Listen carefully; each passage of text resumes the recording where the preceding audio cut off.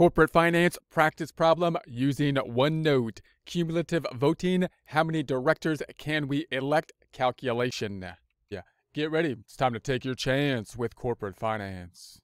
Here we are in OneNote. If you have access to OneNote, would like to follow along, you're not required to, but if would like to, we're in the icon on the left-hand side in the Practice Problems tab, then down in the 1716 Cumulative Voting, How Many Directors Can We Elect tab. Also note, when using OneNote, look at the Immersive Reader tool. Our practice problems will be down in the text area as well, same name, same number, but with transcripts. Transcripts that can be translated into multiple different languages and either listened to or read in them. Closing the icon, information up top, or going through the calculations on down below. This is going to be another problem related to cumulative voting, but the question is going to be slightly different, so this will be a different type of problem related to cumulative voting. If you want to take a look at cumulative voting in more detail, take a look at the first practice problem 1, where we have basically the intro problem for it. Quick recap on the cumulative voting. It's going to be a variant from kind of a standard voting system. We're thinking about a situation such as electing the board of directors, where we have so many seats. In this case, we have 20 seats of the board of directors, and we need to elect so many people into those seats. So you can have a same kind of situation in other areas for, say, not-for-profit organizations and government organizations. If you know the term or you see the term, it's a cumulative voting type of setup, then you might have similar rules as you think about the process. So 2 questions that can be asked. In prior presentations, we've been asking the question, how many shares would be required in order to reach so many seats? So in other words, if we had 20 seats, in this case, to be elected on the board, and remember, we're seeing ourselves as the shareholders, the owners, who are going to elect the board members. The board members then are the people that then elect or hire management, such as top management, who then manage the company. So how do we have control over the company as the owners? We elect our representatives, the board of directors, and so that's where we are at this point in time. So if then we wanted to ask the question of how many shares would I need in order to basically get so many people elected onto the board of directors. That's one question that we might have. The second question we might have is, given the number of shares that I have, how many people could I basically guarantee to pick up on the board of directors if we were to use our maximizing strategy to consolidate our votes? And that's the question we're going to be focusing in on here. So we're looking at the number of directors that can be elected. Our information, we're saying the minority shares are 10,500. We'll concentrate on ourselves as basically being the minority. That's typically the general scenario with the cumulative voting scenario, although you can use it, you know, in any structure depending on your circumstances. You might be the majority and think about the same type of strategy within there. But the idea being that if it was a majority situation and it was a situation with a straight up vote for all 20 seats, everybody voted for each of the seats, then the majority would win. If you had 51 votes, you would win. If it's something, a cumulative voting system, we'll be able to isolate or focus our votes, and that's going to be the idea. So that's why we'll typically focus ourselves to be the minority position. So we'll say it's the 10,500 here. And the board seats that are up are 20, and the outstanding shares are 55,000 outstanding shares. Now, the formula we looked at last time are the shares required. If you're looking at this in terms of a book question, then, and you're trying to think about how to do this for like a test question or something like that, you'll probably see these two as 2 separate formulas. And you can memorize them as 2 separate formulas, but of course they are related. So it could be easier to just see that they're related and then be able to, make it easier to memorize and possibly plug in for the unknown and solve it basically algebraically. So we'll show that here. The prior calculation, the shares required, would be the number of directors needed times the total number of shares outstanding divided by the total number of directors to be elected plus 1, all of that plus 1. The new formula, the number of directors that can be elected, is going to be, so given the shares that we have, 10,500, how many of these 20 people could we elect, for example? That would be equal to the shares owned minus 1 times the total number of directors to be elected plus 1 divided by the total number of shares outstanding. We're going to actually start off with the second one here and basically kind of back into it using a tool like a goal-seek tool, but you can also do it basically, algebraically, plug in for the unknown and then do your algebra solving for basically the unknown. So it would look something like this if we put this into a table format, and then we'll do this top formula. we're going to say the number of directors desired. Now, if it was not known and I plug this just into a worksheet in Excel, I would just plug some number like 5 in here or something like that so that we can then work through it and then use GoalSeek to figure out what the end result would be. If you memorized one of these formulas but not the other, you can also basically think of this formula up top and basically that would be X, right? You'd be solving for X, the unknown, and then do your algebra on it.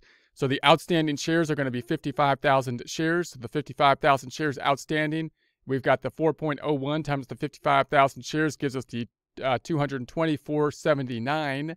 And then we're going to take the total number of directors to be elected. Now we're on the denominator here and just simply add 1 to that, plus 1, that gives us the 21.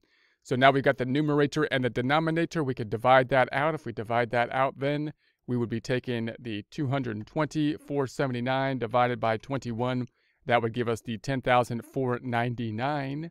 10,499. Then we'll take that whole thing plus 1, and that would give us our result of the 10,005. Now, in this case, we have the answer here of 4.01 up top, but you can imagine a situation if it were in Excel and we just put 5 there, the end result would be something other than 10,500, and then we can ask Excel to basically change this item up top to be whatever it needs to be to get to the end result that we know should be 10,500, that being what's given for the minority shares. And that's one way we can back into this. You could do that in a worksheet. So if you have a worksheet that you've set up with this one formula, you can use GoalSeek to do that. We do this in Excel, so you can check that out. And obviously that same concept can be used by simply plugging in the unknown here algebraically and then solving for it algebraically, allowing you possibly not have to fully memorize maybe 2 equations if you need to go into a test situation with this kind of thing. You want to know the relationship between these items.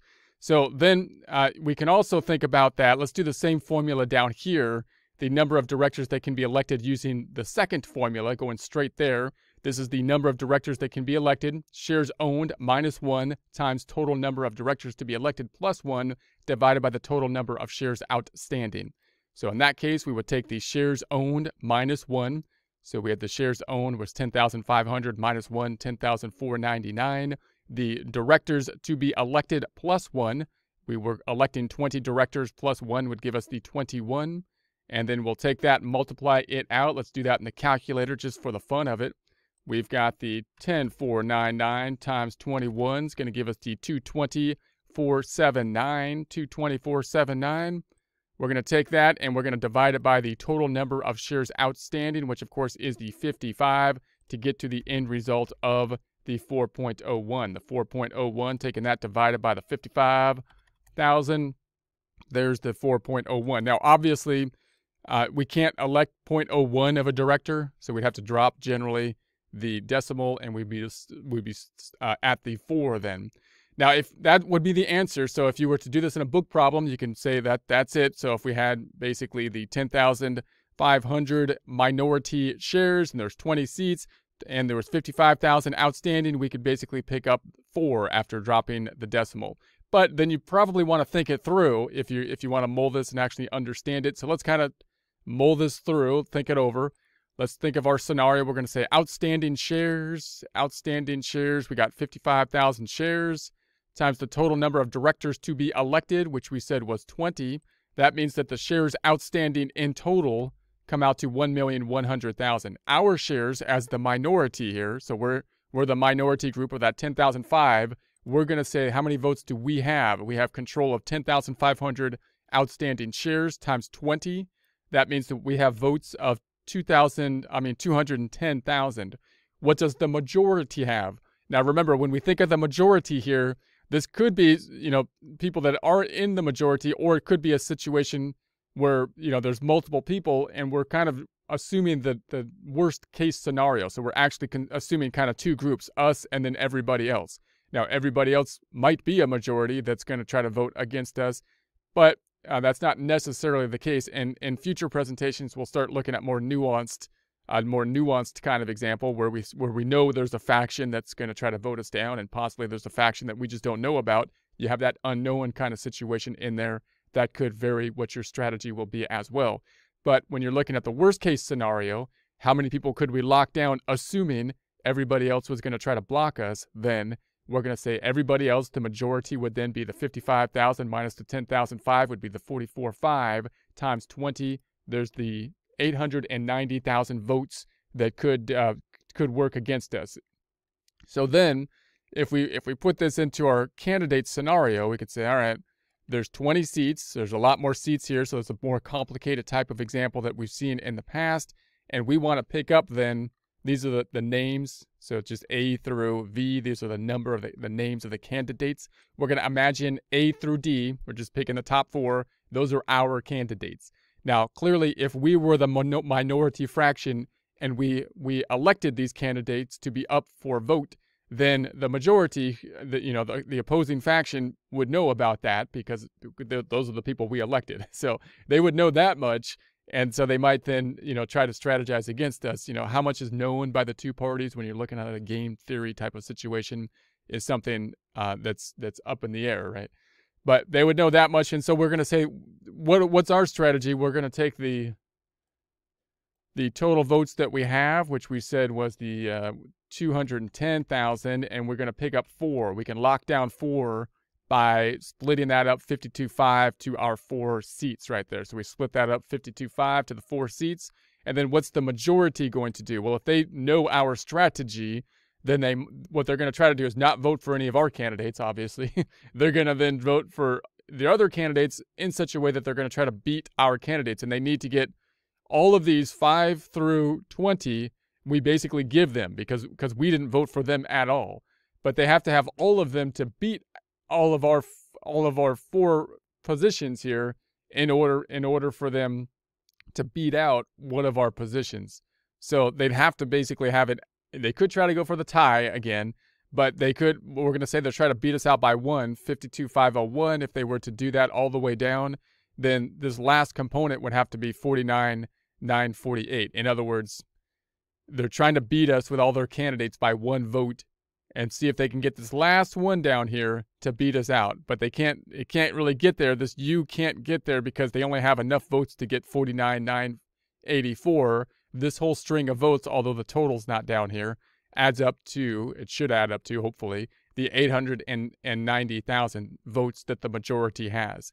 So that means the total votes, and if we were to imagine this scenario working out, if we totaled this up, we got the 52.5 for our 4, and then here's all the majority votes that would be lined up. If we put them in our table to the right and sort them by the winners on top, then we're looking 20 seats. So our people down here, all their people are above us, but our A through D are still in the top 20 here. This U, the U number, which was their last vote right here, their last candidate, couldn't beat us out. They couldn't beat out the last 4. That's the point of the strategy. So they're not going to win at the top of the ticket using this strategy. They're not going to have the mandate, of having the most votes and try to politically use that as some kind of tool. But they're going to be on the board, and so that's the idea, because you're just trying to clear the hurdle to be in the top 20. If you're on the board, you're on the board. So that's the idea.